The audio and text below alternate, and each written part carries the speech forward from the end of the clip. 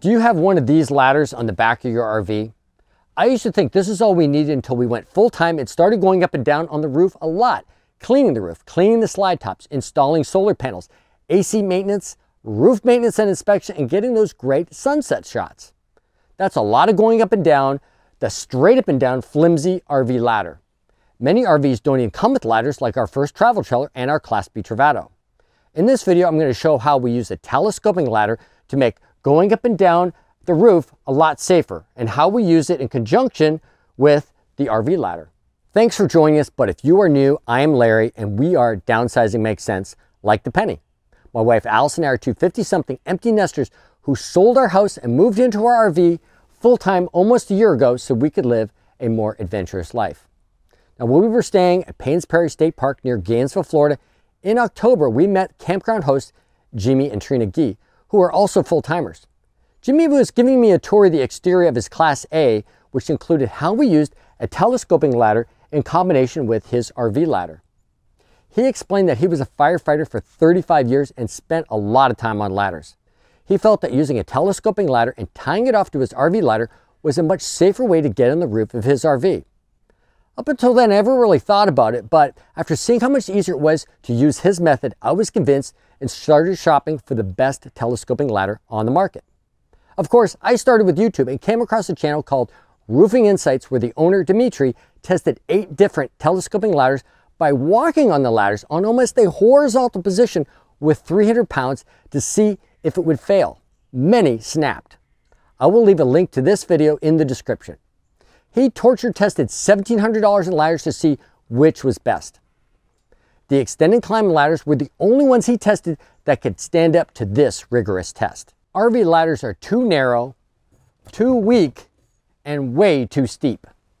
They're convenient and great in a pinch, but there's a better way to safely get up on the roof of your RV. Many RVers do not even go on the roof of the RV because of the danger involved in using an RV ladder. But there are some things that can only be done from the roof. I clean off the slide tops every time we pack up before the slides come in, since we don't have slide toppers. I also take this opportunity to inspect the roof membrane for tears and punctures from fallen branches and make sure the solar panels are clean and the tilting knobs are tight. The straight up and down RV ladder breaks one of the most important safety rules when using a rung ladder. A rung ladder should be at the optimal climbing angle of 75 degrees, which many call the 4-to-1 rule. For every 4 feet of height, the ladder should be 1 foot away from the structure. This angle makes it much easier to ascend and descend the ladder safely. The benefits of a telescoping ladder for the RVer are better climbing angle. The rungs start 6 inches from the ground instead of 2 or 3 feet high. It can be used as a short ladder or a tall ladder. It's easier to carry items while ascending or descending. It stores compactly and can be used on the sides of the RV. Now, some of the cons of a telescoping ladder are they're expensive, they're heavy, and they take up precious storage. They take time to set up and break down. Another option is to do what many other RVers do, is to strap an A-frame ladder to the back of their RV ladder when traveling. Other brands you will see on Amazon and YouTube are the Wolfwise and Lion ladder. Mark from one of our favorite RV YouTube channels, Grand Adventure, who recently went full-time, did a thorough review on his Wolfwise telescoping ladder, and he told us personally that he definitely prefers it to the RV ladder. Now, both ladders seem to have good reviews and are much cheaper, but with my rheumatoid arthritis, and I'm not a young man anymore, I wanted to have the most stable, well-built ladder made and was willing to pay more for that peace of mind. Some of those other brands offer one-step collapsing, which speeds up the breakdown process. After doing some extensive research, I purchased the Xtend Climb 770p 12.5-foot ladder. I paid full price for this ladder on Amazon, and we are not sponsored in any way, so this review is completely unbiased. Xtend Climb offers many different models, and they come in a home, a pro, and a contractor styles depending on how you're going to use them. The other models range in height from 10.5 feet to 16.5 feet and up to a 300-pound capacity. Now, I'm just going to go through some of the features of my Xtend Climb 770p Plus telescoping ladder. It's 12.5 feet tall at its highest extension. It's 32 inches high at its collapsed height. It's 20 inches wide and weighs 27 pounds. It has 13 rungs. Each rung extends 1 foot from the next rung. Now the first rung starts at 6 inches high, and that's why it's a 12.5-foot ladder. Now the rungs themselves are 1.5 inches deep. It's a really comfortable place for your foot here. It has these little buttons right here, and what these buttons are for is collapsing it. You just push the buttons in and it comes down.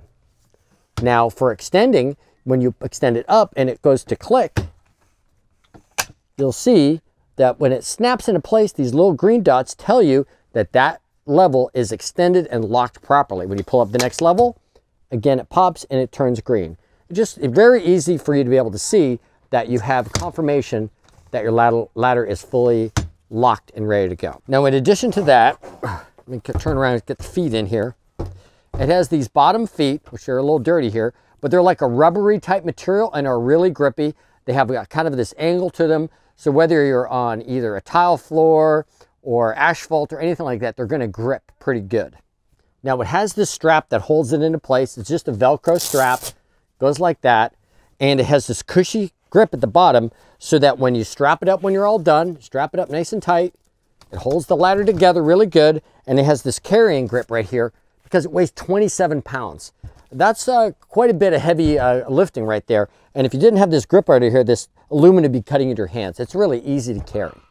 Now the rails of this ladder, which the company actually calls Styles, are made out of aircraft grade aluminum, and they're anodized. So they should be able to take the weather really good. You won't have any corrosion problems since they're anodized, and they're really nice and smooth. One of the cool accessories I got from Xtend Climb was this top rung cover. It covers it so your RV won't get scratched or dented when you lean it against the side. Now I'm going to go through attaching the telescoping ladder to the RV ladder to make it a safe ascending and descending up onto the roof. Now, first of all, I'm going to make sure I have my little ropes with me to be able to tie it off at the top. And I'm going to extend my ladder so I get the proper angle, which for my ladder is all but the very top level. So I'm just going to undo my strap. Just start undoing them.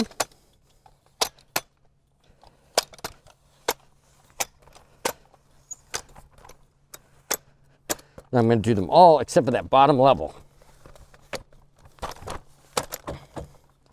Then we go out here like this. Get attached that. I want that as close to that top level as possible. Make sure I got it on nice steady ground here. Make sure it's nice and firm. It's on that level. I'm going to move it up just a little bit, but I want it right there.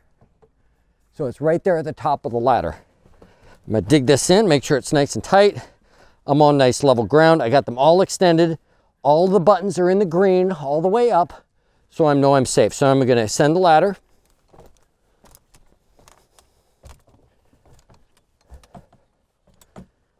Always making sure I always have 3 points of contact, 2 feet in a hand or 2 hands and 1 foot.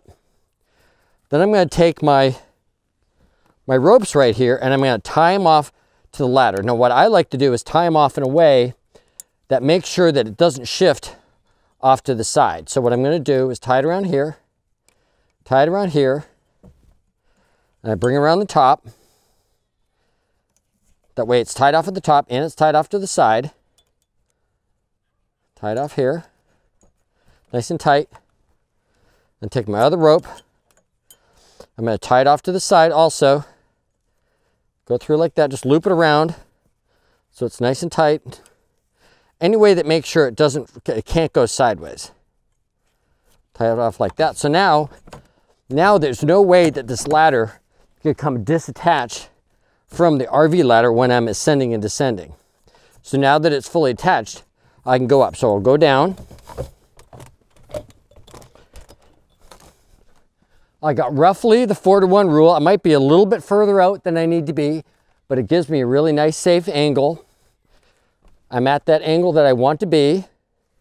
And now I'll show you how I just get up and down.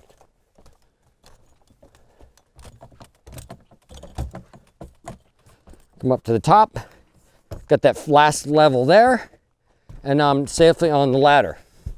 Now with this method, with this attached firmly on here, if I have to do a job where I've got to go up and down the ladder a bunch, this way I know it's firmly attached. For going back down again, get in position, put my last foot here,